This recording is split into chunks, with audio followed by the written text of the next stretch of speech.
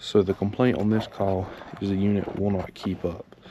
Means like right now it's 16 degrees outside and it's not going to be above freezing for a couple days. And in this weather, in my climate, and these type of heat pumps, it needs a strip heat to keep up with that kind of weather. And I'm thinking strip heats are not coming on for whatever reason. So I got red and white jumpers right there. Got that amp clamp on, so we will see if they are energizing. Got 2 amps for the fan, no sequencer action.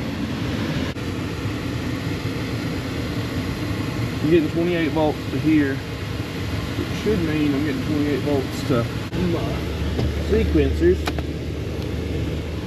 I heard it click whenever I touched the sequencer, that it was stuck. No, it didn't click. It's still only at 2 amps, so yeah, double stack sequence. Check the warranty on this bad boy. She is expired. A little bit of a bummer, but hey, it's just a sequencer. So, got the new one out of the truck. I'm gonna go ahead and swap it out. Now what, that sequencer being bad, that's not letting the auxiliary heat work right, or? Yeah, because what it does is you get your signal from your light to turn on the electric. Right.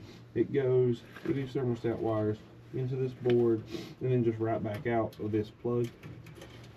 And I was getting power too much To it, but not coming out of it, right?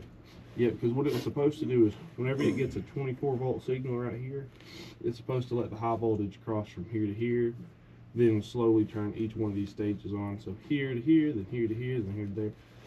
So just like in a sequence, it turns the heat on in a sequence, one after the other. All right, so wired back in, got the new sequencer again. I'm gonna plug her up and see what happens. Just the amps. Pulling 2. All right, success. 43 amps. And from the smell of it, they ain't been on all winter, so that, oh Lord, yeah, they smell good.